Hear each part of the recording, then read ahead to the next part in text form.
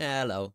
So, like a week ago, I made a video about like a storage system, and it did kind of well. So I thought I'd make a video on how to make them so you can use them like when you want to use them. So here's how you make them.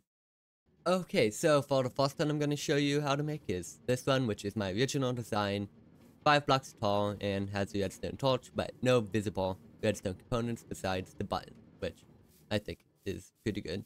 So, this first thing you're going to do is break a block right here, so you can get your slanted rail, and then place a trapdoor, or you can also place a slab, but I just like to look at the trapdoor. Then you're going to want to break the block here, place glow lichen, and then break this block again. Then you're going to want to place water here and here. Next, place a block above the glow lichen and go 3 blocks. Then place a temporary block and a block over, and then you have a 2-block overhang. Then place an iron trapdoor right there. Now go to the back and get a slanted power rail.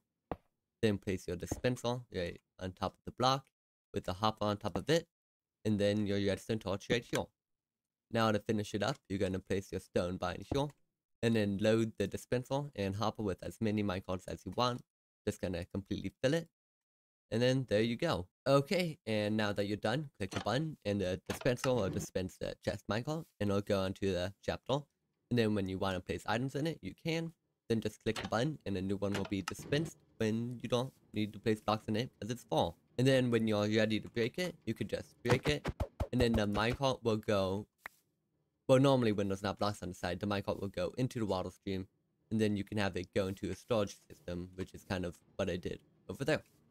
For the second design, it doesn't have the redstone torch, but it does have twice the amount of hoppers. And you're going to start off the same, breaking the block with a power drill and a slant with the trapdoor.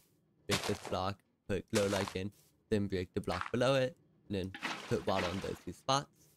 Then yeah, place 2 blocks this time above the glow lichen with the dispenser facing up. Then have a temporary block so you can place them diagonally, and then place the block right next to it.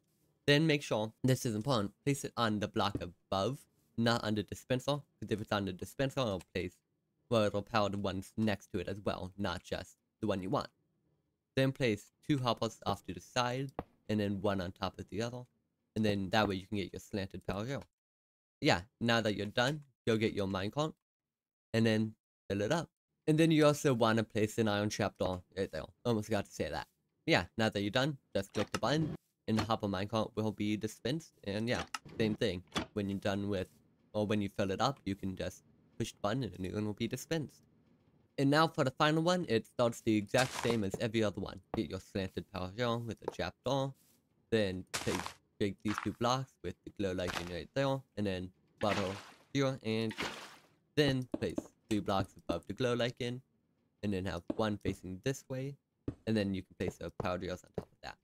Then, this is kind of difficult, place your dispenser, and then have a hopper going into it, then break the dispenser, and then place it again. This way you have it facing the right way. Then place a stone button, your trapdoor, and then build the dispenser. And now that that's done, you have all of the working storage designs. Okay, once again, thank you to critty for kind of making the new design of storage systems. But yeah, if you enjoyed the tutorial, please subscribe because that'd be great. But yeah, have a nice day.